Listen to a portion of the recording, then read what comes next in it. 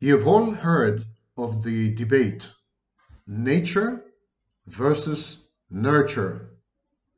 What is more decisive, your genes, your hereditary aspect, or your family, your parents, your upbringing, your peers, teachers, role models, society, culture, period in history, traumas, global traumas, crises, war, etc., etc. Are these more decisive than the genetic template you were born with? Your chromosomes or your relatives? Which of them prevail as you evolve from infant to toddler, from toddler to adult, and from adult to me, old man? So today we're going to discuss this false dichotomy between nature and nurture. It is false because genes are natural, but they constitute an internal environment, and genes are very reactive to the external environment. The activation of certain genes is passed on through the generations. Go online and search for epigenetics. So this artificial distinction between out there and in here, genes and memes, genes and the world, this is totally wrong. It's Cartesian. You should blame René Descartes. It's the division of the world into observer and observed, we versus that. And this is simply not true, because we are all one. We're all one. It's a unitary system. Different parts, of course, interacting, affecting each other, rendering change, creating change, rendering certain outcomes more plausible or less plausible, but still a single unitary machinery in the operation of the world. My name is Sam Vaknin. I'm the author of Malignant Self-Love, Narcissism Revisited, and a former visiting professor of psychology. And this is today's topic. In here, out there, is this distinction false? Is it the outcome of our consciousness, our introspection, our tendency to confuse psychological boundaries with real ones? Where do we stop and others start? Or more precisely, do we ever stop? Do others ever start? And is there such a thing as another person? Or are we just the sum total of our relations and relationships? The relational view of psychology reached its epitome in the 1960s in the British, of all places, object relations schools. So, nature versus nurture. I've already said that genes constitute an internal environment which is very responsive to and reactive to the external environment. Information from the external environment affects the expression and activation of certain genes. And these expressions and activations in turn recreate the internal environment, which then interacts with the external environment. Now we tend to internalize our external environment. For example, we eat. We eat our external environment. We breathe in our external environment. The alleged border between us and the world is so tenuous as to be non-existent. We assimilate the external environment and render it internal, and then the internal environment operates on these aspects and elements of the external environment and affects the external environment, sometimes irreversibly. All these distinctions are nonsense. They're false dichotomies, and they're part of a larger debate. Is there such a thing as artificial versus natural? Is there such a thing as internal versus external. The concept of nature is a romantic invention. It was spun by the likes of Jean-Jacques Rousseau in the 18th century.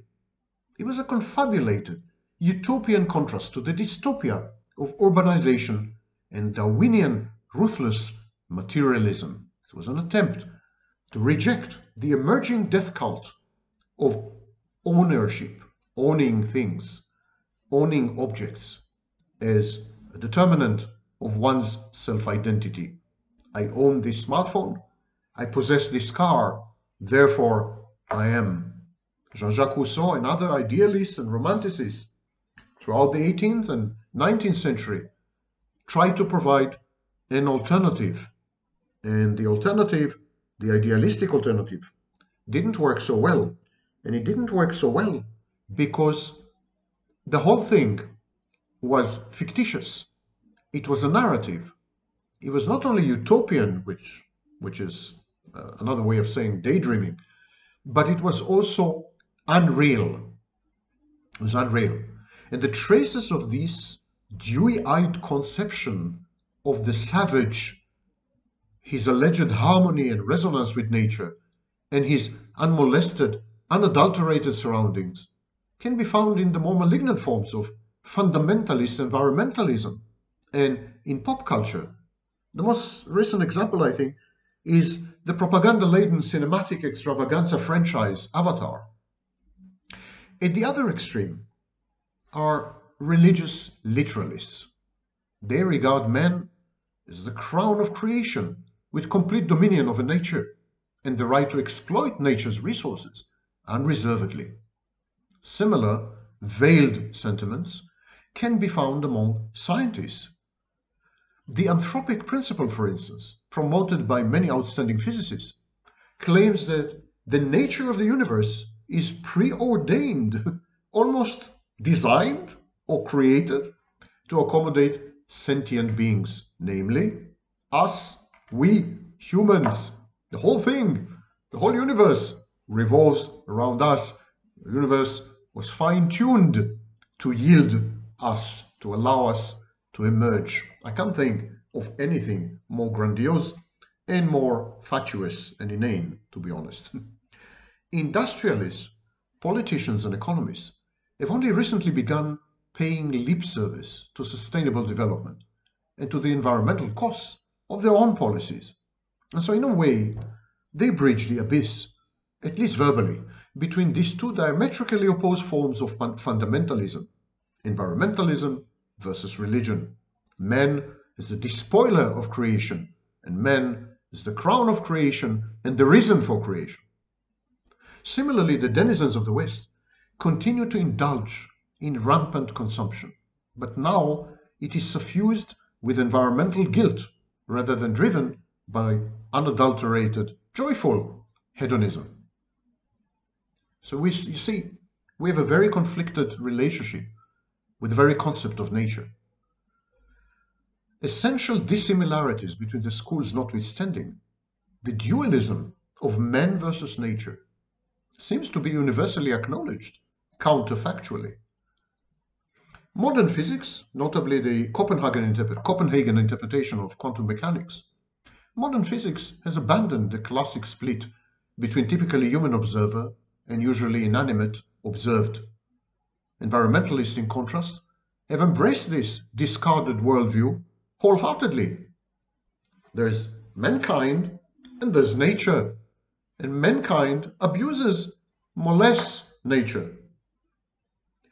To environmentalists, man is the active agent operating upon a distinct reactive or passive substrate, so-called nature. But though intuitively compelling, it is a false dichotomy as well. You see, here's the thing, and here's why all these debates should just go away. Nature versus nurture, artificial versus natural. These are semantics, and not only semantics, but false semantics. Semantics that lead nowhere. They don't lead to any insight, any enlightenment, any new knowledge. These debates, these semantic sword plays. Man, by definition, is a part of nature. Man's tools are natural. The laptop I'm using right now is natural. Man's constructions, the built environment, the Empire State Building, these are all natural artifacts. Man interacts with the other elements of nature. Man modifies nature. But all other species do this. Every life is part of nature. Life is nature. Nature is life. Nature is in life. Life is in nature. They're one and the same. All species modify their environment, their ecosystems and so on. It's totally normal behavior. All species build things, construct things. All species, we now know, use tools. Arguably, even bacteria and insects exert on nature far more influence with further reaching consequences than man has ever done. Even an environmentalist like Bill McKibben of End of Nature fame, even he recognized this synergetic confluence. Aldo Leopold wrote a book, To Think Like a Mountain, and he said that to think like a mountain gradually came to be challenged by to think like a shopping mall. Stephen Vogel. We should consider the entirety of our surroundings, argues Vogel, and seek to optimize our environment, regardless of its origin. Man-made versus natural is a false dichotomy that had pervaded and permeated psychology to the detriment of psychology. When we separate the internal from the external, the natural from the artificial, the nurture versus nature, when we create these dichotomies and these distinctions, we are doing ourselves a disservice. It reduces our ability to understand the interlocking mechanisms, the flux of in and out, the information flows that ultimately shape us to be who we are. If we want to help people, for example, in psychotherapy or whatever, we need to recognize the unitary nature of everything, the totality and the wholeness. And no, I'm not a dewy-eyed mystic. I'm not a believer. I don't have any faith. That's not the issue here. It's a recognition of the facts. We are one system, not multiple. And to presume and to assume otherwise is to set ourselves up for failure, to self-defeat, and possibly to self-extinguish.